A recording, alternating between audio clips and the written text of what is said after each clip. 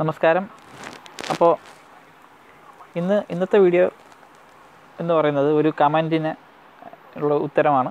പലർക്കും ഉള്ള ഒരു ഡൗട്ടാണ്. അതിനൊരു ആൻസറായിട്ടാണ് ഞാനിപ്പോൾ ഈ വീഡിയോ ചെയ്യുന്നത്. നമ്മളൊരു സുഹൃത്ത് അനസ് ഇബ്രാഹിം ചോദിച്ചൊരു ചോദ്യമാണ്. ചോദ്യം ഇതാണ്: താഴോട്ട് പോകുന്നൊരു സ്റ്റോക്ക് ആദ്യം സെൽ ചെയ്ത ശേഷം പിന്നീട് ബൈ ചെയ്യാമോ? അപ്പോഴുള്ള ഡിഫറൻസ് നമുക്ക് പ്രോഫിറ്റായി കിട്ടുമോ? ഞാൻ ഉത്തരവും കൊടുത്തിട്ടുണ്ട്. അത് അങ്ങനെ ചെയ്യാവുന്നതാണ്. രണ്ടാമത്തെ ചോദ്യമുണ്ട്: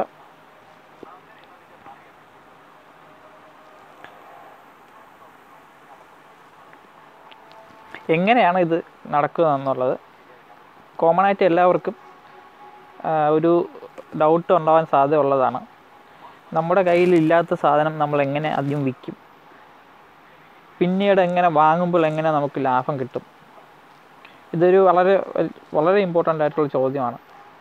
ഇൻട്രാഡേയിൽ നമുക്ക് മെക്കാനിസം അറിയണം എന്ന് നിർബന്ധമില്ല നമ്മൾ ട്രേഡ് ചെയ്യുമ്പോഴത്തേക്ക് ഇതിൻ്റെ പിന്നിലുള്ള കാര്യങ്ങൾ. പക്ഷേ പിന്നിലുള്ള കാര്യം അറിയാമെങ്കിൽ നമുക്ക് കുറേ കൂടി നല്ല ഡിസിഷൻസും നല്ല ഇമ്പ്രൂവ്ഡ് ആയിട്ടുള്ള നമ്മളൊരു ട്രേഡിങ് സ്റ്റൈലും നമുക്ക് ഉണ്ടാക്കിയെടുക്കാൻ പറ്റും.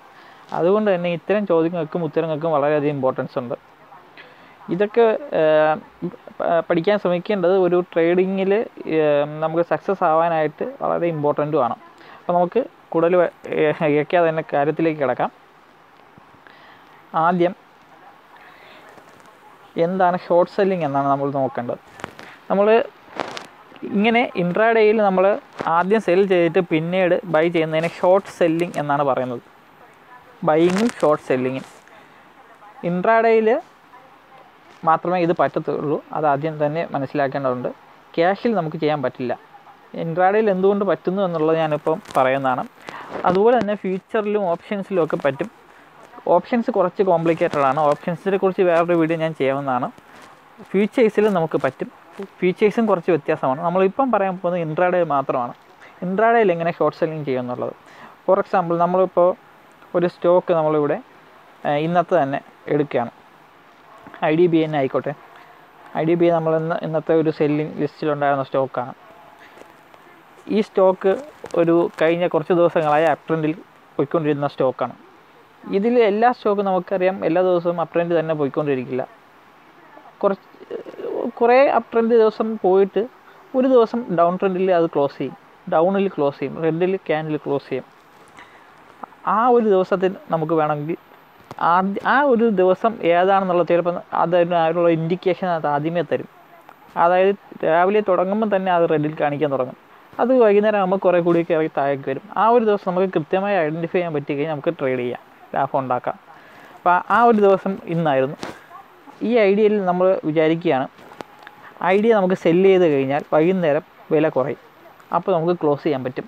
നമുക്ക് എല്ലാവർക്കും അറിയാമെന്നുള്ളൊരു കാര്യം, വില കുറയുമ്പോഴത്തേക്കും ഉയർന്ന വിലയിൽ ബൈ ചെയ്തിട്ട് സെല്ല് ചെയ്തിട്ട് കുറഞ്ഞ വിലയിൽ വാങ്ങിച്ചു കഴിഞ്ഞാൽ നമുക്ക് പ്രോഫിറ്റ് കിട്ടുമെന്നുള്ളത്. അതെങ്ങനെയാണ് ബാക്ക്ഗ്രൗണ്ടിൽ വർക്ക് ചെയ്യുന്നത് എന്നുള്ളത് ഞാൻ പറഞ്ഞുതരാം. സാധാരണ നമ്മളൊരു സാധനം വാങ്ങുമ്പോഴോ വിൽക്കുമ്പോഴോ നമ്മൾ ഇപ്പോൾ ഫോർ എക്സാമ്പിൾ ഒരു കാറ് വാങ്ങുമെന്ന് വിചാരിക്കുക. 10 ലക്ഷം രൂപയാണ് കാറ്. നമ്മൾ കാറ് വാങ്ങുമ്പോൾ നമ്മളെ കയ്യിൽ 10 ലക്ഷം രൂപ കൊടുക്കുന്നു, അപ്പോൾ തന്നെ കാറ് വാങ്ങുന്നു. 10 ലക്ഷം രൂപയുടെ കാർ അപ്പോൾ തന്നെ കിട്ടുന്നു. ഇത് സ്ട്രെയിറ്റ് ആയിട്ടുള്ളൊരു ഡീലിംഗാണ്. വിൽക്കുന്ന സമയത്തും നമ്മൾ കാറ് കൊടുക്കുന്നു, തിരിച്ച് വാങ്ങുന്നു. സ്ട്രെയിറ്റ് ആയിട്ടുള്ള ഡീലാണ്. പക്ഷേ ഷെയർ മാർക്കറ്റിൽ ഇൻട്രാഡേയിൽ അങ്ങനെയൊന്നുമില്ല. നമുക്കറിയാം ഇൻട്രാഡേ എന്നൊരു സ്കീം നമ്മുടെ ഷെയർ NSEയിലോ BSEയിലോ ഇല്ല. NSEയിലോ BSEയിലോ ഉള്ള ഒരു സാധനം എന്ന് പറയുമ്പോൾ എക്സ്ചേഞ്ചസ് ആണ്. അത് എക്സ്ചേഞ്ചസ് ആണ്. നമ്മൾ വാങ്ങുന്നവരെയും വിൽക്കുന്നവരെയും തമ്മിൽ കൂട്ടിമുട്ടിപ്പിക്കുന്ന ഒരു സ്ഥലം മാത്രമാണ്. അപ്പം ബയേഴ്സ് ഉണ്ടാവും, സെല്ലേഴ്സ് ഉണ്ടാവും. എല്ലാവരും ഇൻവെസ്റ്റർമാരാണ് എന്നുള്ള ലെവലിലാണ്. അതായത് ലോങ് ടേമിൽ വാങ്ങുകയും വിൽക്കുകയും ചെയ്യുന്ന ആൾക്കാരാണ് എന്നുള്ള നിലയിലാണ് ഈ കാര്യങ്ങളെല്ലാം എക്സ്ചേഞ്ചിൽ നടക്കുന്നത്. ബാക്കി ഇൻട്രാഡേ അതിനുള്ള എക്സ്പോഷറും എല്ലാം ഈ സ്റ്റോക്ക് ബ്രോക്കറാണ് കൂടുതലായിട്ടും പ്രൊവൈഡ് ചെയ്യുന്നത്. അവരുടെ ഒരു കൂടുതൽ കോൺട്രിബ്യൂഷൻ അവരുടേതാണ് ഇൻട്രാഡേ എന്ന് പറയുന്നത്. അവരാണ് എക്സ്പോഷറും എല്ലാം അതിനുവേണ്ടി തരുന്നത്. അപ്പം നമ്മൾ ഓവറോൾ പറഞ്ഞു കഴിഞ്ഞാൽ നമ്മളിപ്പോൾ ഇൻട്രാഡേയിൽ വാങ്ങുകയോ വിൽക്കുകയോ ചെയ്യുന്ന ഷെയറുകൾ എൻഡ് ഓഫ് ഡേ, അതായത് 3:30 ശേഷം മാത്രമാണ് ശരിക്കും അത് നടക്കുന്നത്. അല്ലെങ്കിൽ അതിനു മുമ്പ് കോൺട്രാക്റ്റ് മാത്രമേ നടക്കുന്നുള്ളൂ. ഒരു ഇലക്ട്രോണിക് പ്ലാറ്റ്ഫോമിലുള്ള കോൺട്രാക്റ്റ് മാത്രമേ നടക്കുന്നുള്ളൂ. അതെങ്ങനെയാണെന്ന് വെച്ച് കഴിഞ്ഞാൽ നമ്മൾ ഷെയർ സെല്ല് ചെയ്യുമ്പോൾ ശരിക്കും നമ്മളിവിടെ ക്ലിക്ക് ചെയ്യുന്നു, സെല്ല് ക്ലിക്ക് ചെയ്യുന്നു, ക്വാണ്ടിറ്റി കൊടുക്കുന്നു, നമ്മൾ എത്ര രൂപയ്ക്കാണെന്ന് വെച്ച് കഴിഞ്ഞാൽ അത് സെല്ല് ചെയ്യുന്നു.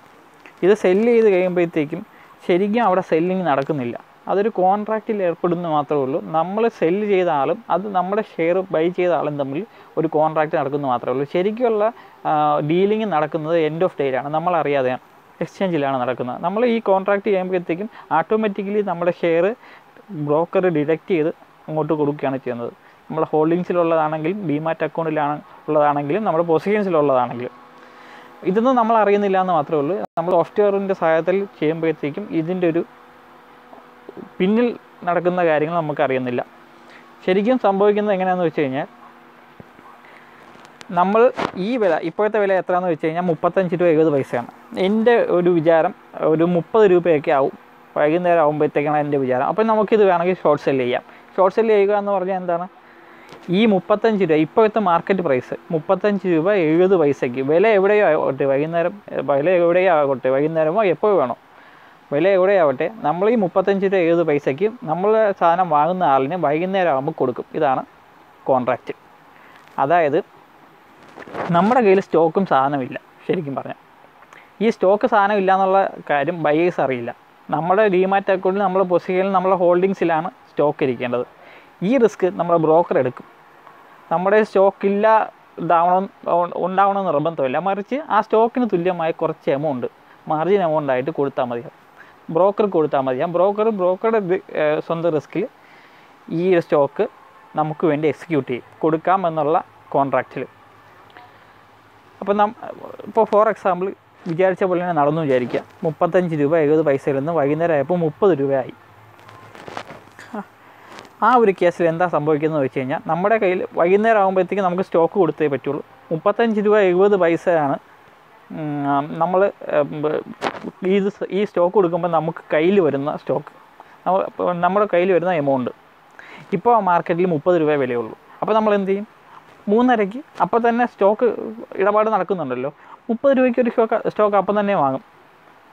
ആ വാങ്ങുന്നതിനാണ് നമ്മൾ സ്ക്വയർ ഓഫ് ചെയ്യുന്നു എന്ന് പറയുന്നത്. നമ്മൾ ക്ലോസ് ചെയ്യുമ്പോൾ പർച്ചേസ് ചെയ്ത് നമ്മൾ ക്ലോസ് ചെയ്യുമല്ലോ, നമ്മൾ പൊസിഷൻ ക്ലോസ് ചെയ്യുമല്ലോ. ആ ക്ലോസ് ചെയ്യുമ്പോൾ ഇതാണ് ശരിക്കും നടക്കുന്നത്. പുതിയൊരു സ്റ്റോക്ക് ആ വിലയ്ക്ക്, അപ്പോഴത്തെ വിലയ്ക്ക്, മാർക്കറ്റ് വിലയ്ക്ക് 30 രൂപയാണെങ്കിൽ 30 രൂപയ്ക്ക് നമ്മൾ വാങ്ങി ഈ 35 രൂപ 70 രൂപയ്ക്ക് കൊടുക്കേണ്ട ഇരുന്ന കോൺട്രാക്റ്റിലുണ്ട ആൾക്ക് അങ്ങ് കൊടുക്കും. അപ്പോൾ എന്താണ് അതിൻ്റെ ഗുണം എന്താണെന്ന് വെച്ച് കഴിഞ്ഞാൽ നമുക്ക് 35 രൂപ 70 പൈസ കിട്ടും, നമുക്ക് ചിലവ് 30 രൂപ ഉണ്ടായിരുന്നുള്ളൂ. ഈ 5 രൂപ 70 പൈസ നമ്മുടെ പ്രോഫിറ്റായി. വൈകുന്നേരം മാത്രമേ ഈ സ്റ്റോക്ക് കൊടുക്കേണ്ട ബാധ്യത നമുക്ക് വരുന്നുള്ളൂ. അങ്ങനെയാണ് ഷോർട്ട് സെല്ലിങ് വർക്ക് ചെയ്യുന്നത്. ബൈയിങ്ങിലാണെങ്കിൽ നമുക്ക് ആ ഒരു പ്രോബ്ലം ഇല്ല. ബൈയിങ്ങിൽ നമുക്കറിയാം, ബൈയിങ് നമ്മൾ ഡയറക്റ്റ് ബൈ ചെയ്യുന്നു, നമ്മളെ കയ്യിൽ സ്റ്റോക്ക് വരുന്നു, വൈകുന്നേരം ആകുമ്പോഴത്തേക്കും വില കൂടുന്നു, നമ്മൾ വിൽക്കുന്നു, നമുക്ക് കുറഞ്ഞ വിലയ്ക്ക് വാങ്ങി കൂടിയ വിലയ്ക്ക് വിൽക്കുന്നു. അപ്പോൾ ബൈയിങ്ങിൽ ആ ഒരു പ്രശ്നം കൺഫ്യൂഷൻ വരാൻ സാധ്യതയില്ല. സെല്ലിങ്ങിൽ ഇതാണ് ശരിക്കും സംഭവിക്കുന്നത്. ഇൻസ്റ്റൻ്റായിട്ട് നടക്കാത്തത് കൊണ്ടാണ്. ഇപ്പോൾ കാറിൻ്റെ എക്സാമ്പിൾ വെച്ച് പറഞ്ഞു കഴിഞ്ഞാൽ ഇപ്പോൾ ഫോർ എക്സാമ്പിൾ എൻ്റെ കയ്യിൽ കാറില്ല, മറിച്ച് കാറ് വൈകുന്നേരം തരാം എന്നാണ് ഞാൻ കോൺട്രാക്റ്റിൽ ഇടുന്നത്. 10 ലക്ഷം രൂപ നമ്മൾ ഉറപ്പിച്ച് വെച്ച കാറ് വൈകുന്നേരം 10 ലക്ഷം രൂപ എനിക്ക് കിട്ടും, കാറ് ഞാൻ കൊടുക്കണം. എൻ്റെ കയ്യിൽ കാറില്ല. ഞാനപ്പോൾ എന്ത് ചെയ്യണം, എനിക്ക് വൈകുന്നേരത്തേക്ക് ഒരു 4-5 മണിക്കൂറുണ്ട്.